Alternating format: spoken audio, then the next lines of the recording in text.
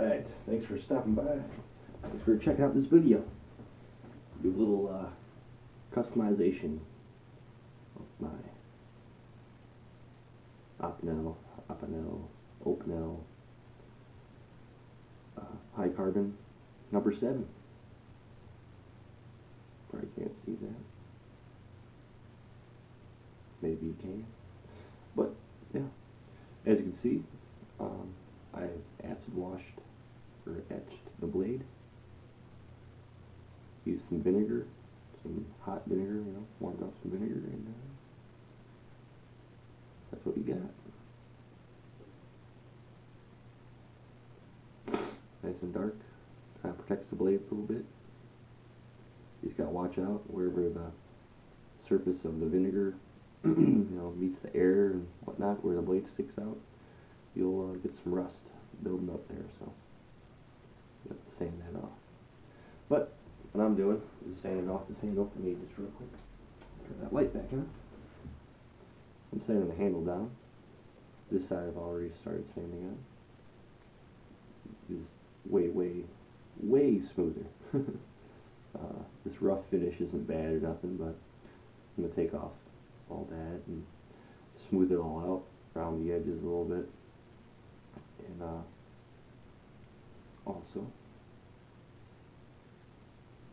when you close this, you can see it's a little more on this side. It's close to the edge here, so I'm going to bring that edge in a little bit, just so a little more room in there for the knife to go in. It's not rubbing that I'm noticing, or enough where it's going to make any issue, but I just want it to look a little cleaner. So let's start. Got some 100 grit.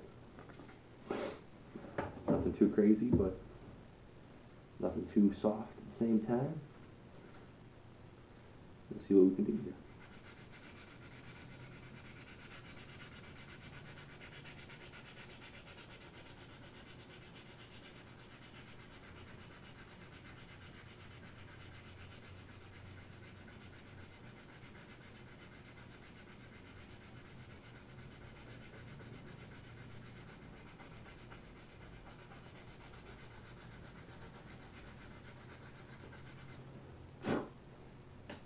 Now, you could use a sanding block, but I don't know.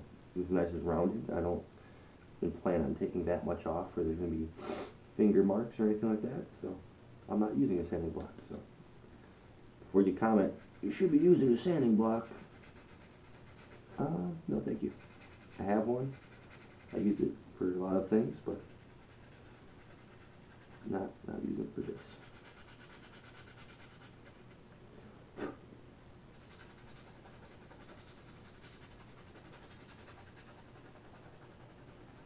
This doesn't have to be perfect and neat and clean, but I just want it to kind of have my own little touch to it, and I already touched the blade up and did that. Now I'm just going to make the handle look nice. Probably, actually, not probably, I'm going to put some boiled linseed oil on it, a couple coats of that, and seal it up real nice.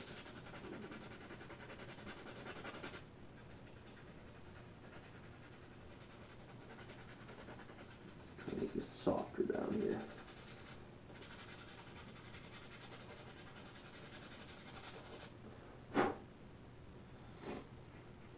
This freaking writing they got on there comes off pretty easy. I mean,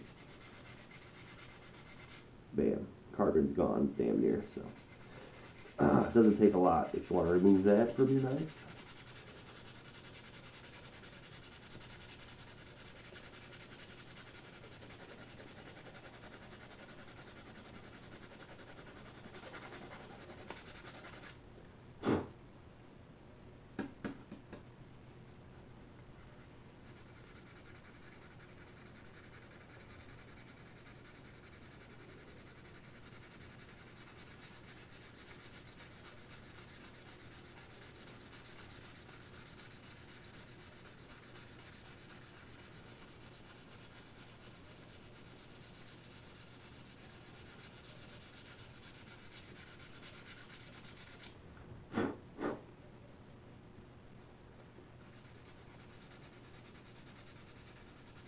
But getting up here towards your locking mechanism and all that, you gotta be a little careful. I have a couple smaller pieces of sandpaper, little squares I'll probably use to get that real close without scratching it up. Try to get as close as possible right now, obviously, but try to mark it all up. Try to keep that looking perfect.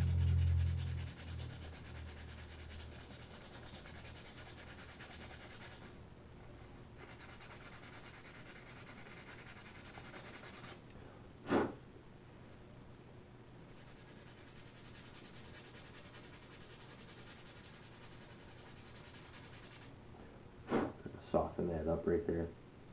That lip. It's pretty even when you get it. It's not really like it it overhangs on one side more than the other. But yeah, I just like to make sure everything's nice and smooth and feels nice in the hand.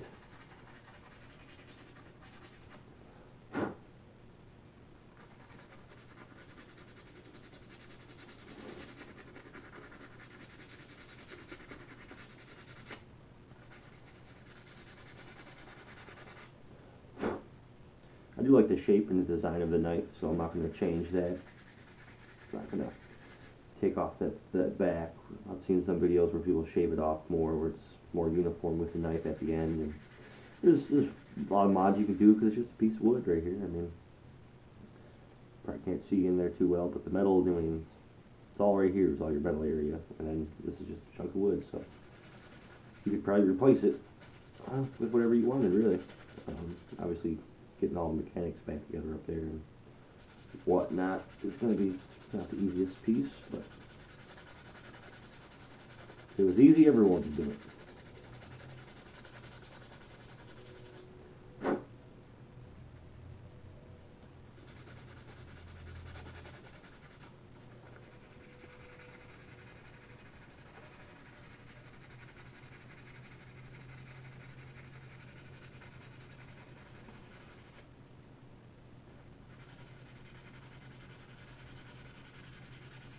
See how light that color is underneath all this. Looks really nice. This beech wood. And I'm sure when you put the linseed oil back on it, it'll get dark again, but I'm not sure if they treat their wood before you get it. It definitely doesn't have like a lacquer coating on it or anything when you get it. Might just be like, maybe they will use linseed oil or maybe a beeswax or something to kind of seal it up. Something light because it doesn't feel like as much on the handle.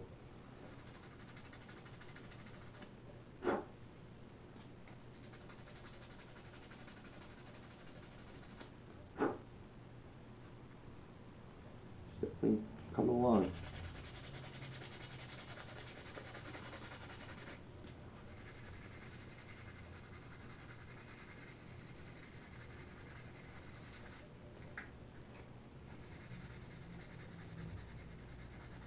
I use my thumb when I'm sanding to stop it from going too far.